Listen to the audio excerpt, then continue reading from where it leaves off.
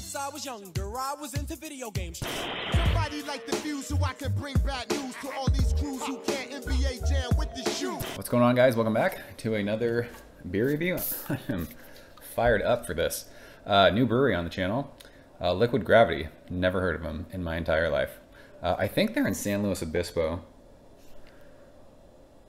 Brewed by Liquid Gravity, San Luis Obispo.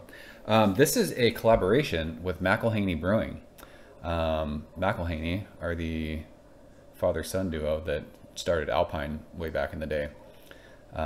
And if you guys have followed my channel for any amount of time, I've made it clear that pre-2015, is that right? Probably 2000. I think Green Flash bought Alpine in 2015. I think that's right. Alpine was my favorite brewery in the world. I will die on the hill that back in the day they made the best West Coast style hops that there was. There was nobody better than them. I mean, fucking trips out to Alpine were just, it was amazing. Pure hoppiness, Nelson, Duet, Bad Boy, freaking High Kicks, all those beers. Oh, exponential hoppiness. Those beers were just next level amazing. They made the best hoppy beers. I'll fight every one of you. And then Green Flash bought Alpine, and Alpine just sucked after that. I have no problem saying that. Their beer was garbage. So Pat and Sean, I guess, are starting their own brewery again.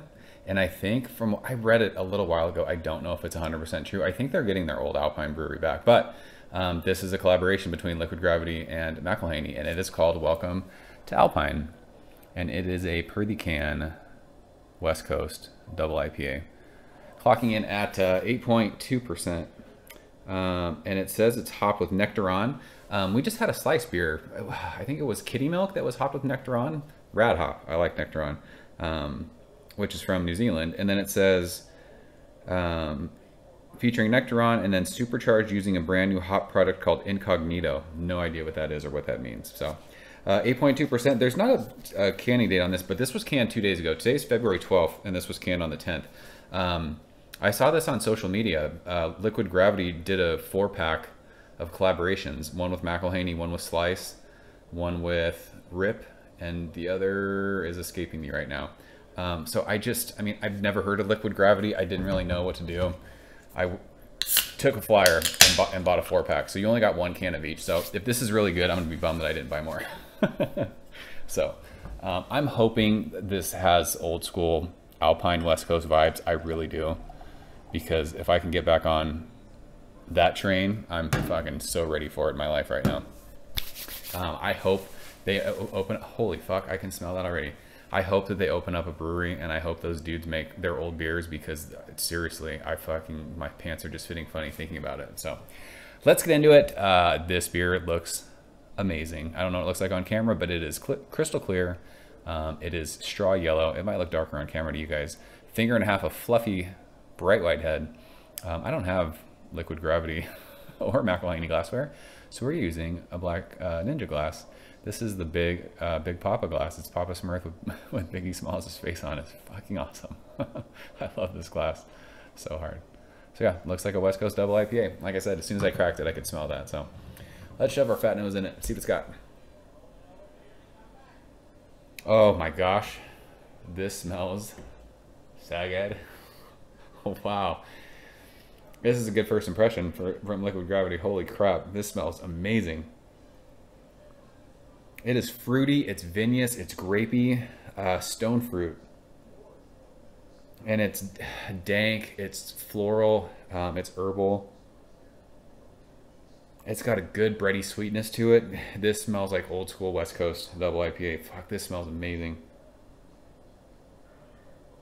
There's citrus in there, a little bit of like that kind of grapefruity, maybe sweet kind of tangerine. But it's so fruity. Oh man, it smells ridiculous. I'm salivating. My mouth is watering. Let's go and taste it. Cheers.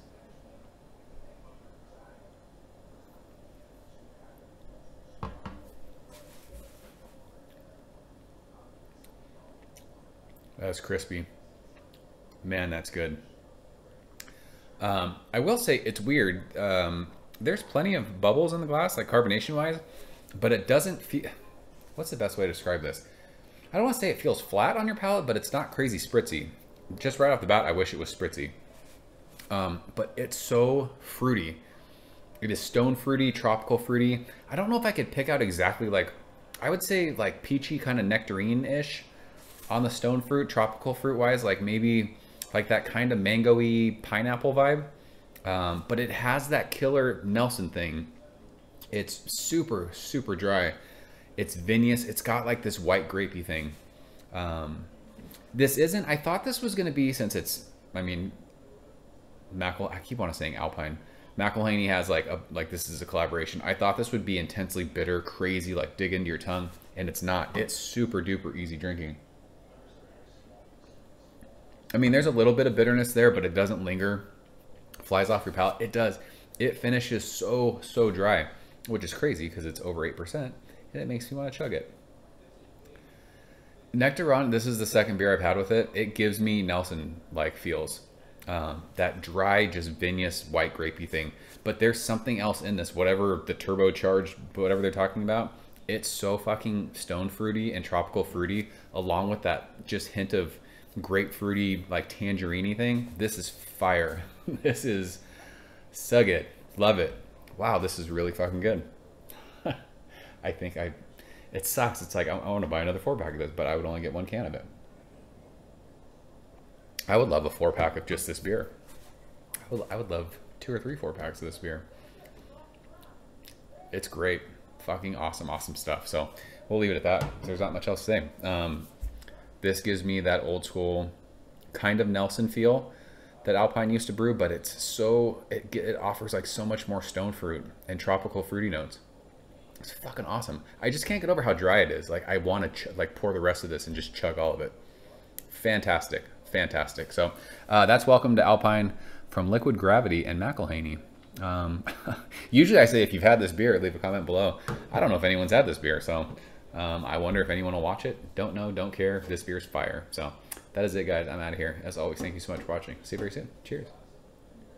Thank you for coming behind the bar, in the arcade, all that shit. Ever since I was younger, I was into video games. Somebody like the Fuse so I can bring bad news to all these crews who can't NBA jam with the shoe.